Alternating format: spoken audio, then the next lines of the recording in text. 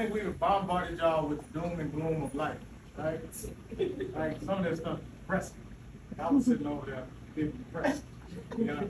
Yeah, that's what it's stressed about. I actually wanted these because I was in trouble over there.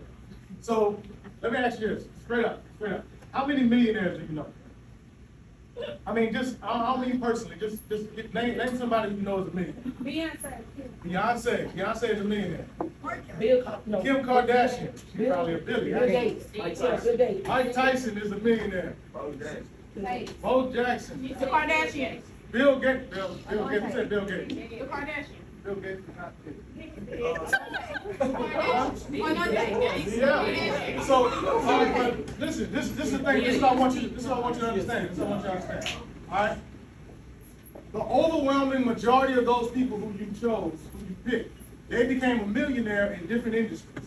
Right? They became a millionaire. But what you need to understand is that they are the 1% of the 1% of the 1% that actually become millionaires in that industry. Like very, very few people in music, in sports, in entertainment become millionaires. Very, very few. But do you know something? Over 90% of millionaires in America became so because of real estate. Which that levels the playing field. So we was talking to you just basically on surviving, right? But I'm gonna talk to you about thriving. You know what I'm saying? We was talking to you about how to get back, how to make it, how to ball on a budget, but I'm gonna show you how to ball. Yeah. All right? So that's the bottom line. So I want to make sure that by the time we leave, I want to give you enough game to where if you don't become a millionaire by the time you're 35 or 40, after the information I gave you, it's gonna be your fault. So you better pay attention because I'm gonna break it down. All right? So this is the reason why most people struggle. This is the reason why most people don't become millionaires. I'll tell you a quick story. This is a quick story from my favorite book. One of my favorite stories in my favorite book. All right, so there's two brothers. One of them's name is Jacob. He's the younger brother. One of them's name is Esau. He's the older brother. All right, and so they grew up in a very wealthy family. All right, dad had a lot of money, balling. All right, but Esau was a hunter. He liked to go out, and that was his hobby. He would go out and hunt all the time. Jacob was more of a hands-on guy. He worked with his hands, did things. He stayed around the family, stayed around the neighborhood. That's kind of what he did, right? So one particular time, Esau goes off to hunt. Esau's gone a long time and don't catch nothing, don't kill nothing. Now, on his way back, Jacob realizes Esau's coming, so Jacob whips up some food. Now, in this area, in this time, the culture was the oldest child got the inheritance.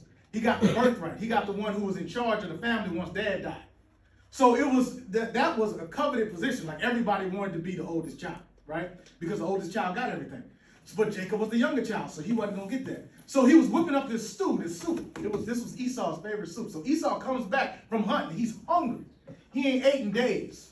And now keep in mind, his dad's balling. He owns all of this stuff, right? All the houses, all the neighborhood, everything. But he gets there. And Jacob is like, yo, I got some stew. You're hungry. Esau's like, yes, give me some of the stew. I'm hungry. I need that right now, right? Jacob says, cool, sell me your birthright. And he said, wait, what? He said, yeah, I want to be firstborn child. Exchange with me, and then you can have this food. And Esau says, look, I don't care about the birthright at this point. I'm so hungry. Look, I'm finna starve. I just want to eat. So he agrees and trades places with Jacob. See, this is the issue that everybody deals with. This is what separates people who become millionaires from people who stay broke. Because what happens is we are willing to trade our entire future for a present situation. That's a word. That is exactly what's happening with all of the people that you know. We have so many people who are living in the household, who are seeing situations in their life, and instead of planning for what's next, they're worrying about what's right now. And so what we was giving you was the beans and all that stuff, but this beans was giving you game. Like it was a game and it was fun. But if you focus on what's important, like what's coming next, then eventually you don't have to worry about that. Right? So what you probably don't realize is that when you was coming up, they was teaching you game. Like everything that you learned up until like the 5th and 6th grade on basic math, addition, subtraction, multiplication, and division, you learn that, that's a principle. Right? A principle is something that will work no matter in what field it's in. It's a principle, right? So anything that you add to becomes more of. Anything you subtract to becomes less of. That's a principle. right? And you heard that and you just like, oh, okay, I'm just trying to do 2 + 2 so I can get past this class. But in reality, that was teaching you how to be wealthy. Because what wealth is just simple addition and multiplication and staying away from subtraction and division. That's what it means to be wealthy. Let me explain it to you this way. The reason why we say that real estate is how 90% of Americans become millionaires is because when I buy a house, I buy the house, and every time I make a payment on the house that I paid for, I owe less on the house. Right? Y'all follow me? I bought a house. Let's just use simple numbers for a second. The house cost me $100,000. You're not gonna get a very nice house for $100,000, but I'm just using it as an example. The house was $100,000. Every time I make a payment on that house, the amount of money that I owe on the house goes down. But watch this. Every single year that the house exists, the value of the house goes up. So now every year I'm creating something called equity. Equity means the difference between how much I owe on the house and how much it's worth. Now watch this. If I'm renting somewhere, every time I make a payment to the landlord, I am paying his mortgage. I am paying for his house that you are borrowing. So you are helping him pay off his mortgage. So you are making him wealthy, not yourself. Every time you pay rent, the rent that you are paying is going to your landlord, and he is becoming more and more wealthy because the amount of money he owes on the house is going down, and the amount of money the house is worth is going up. So now he's got equity. This is how you build wealth. So instead of you going out and renting, what if you took your time, saved your money, and instead of focusing on the things that you want to enjoy right now, think about what kind of life you want to have in 5, 10 years. My man over here was talking about balling because he was like, yo, this ain't enough beans for me. And I'm like, I feel you. It's not enough beans for me either, bro. But what I had to do, there was a time in my life where I didn't have enough beans. And what I did was I sat back and I said, you know what? A lot of these things are not as important as I make them out to be. A lot of these things I'm just buying so the people at the stop sign could see me in the car. These people I ain't gonna never meet. They can just see me with my rims on and be like, oh man, he doing this thing. I ain't gonna never meet the people. Like, so what? But at the end of the day, we gotta get to a point where we prioritize. All right. So now we're building wealth because when we focus on buying a house, right? So one of the things I'm doing with my daughter, she's turning 20 this year. And so we've been focusing on getting her to a point to where she can buy her first house. And Rob, things have changed. You can buy a house at 18 now, right? If you've established yourself.